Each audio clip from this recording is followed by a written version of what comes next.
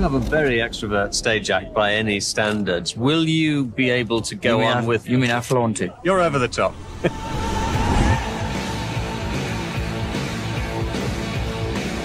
Each song that we do has a different sort of meaning to it. So, I mean, you know, it is rock and roll as a sort of label. From the 1920s vaudeville to the heavy, the real sort of raw rock and roll, to the ballad, to, you know.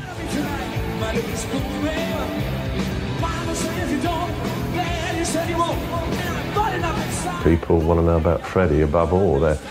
No one's asking me questions about Roger or Brian's private life.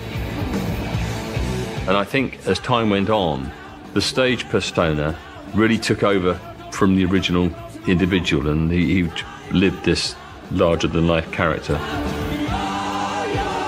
He would be thrilled to know that I've been asked to talk about him years after his death.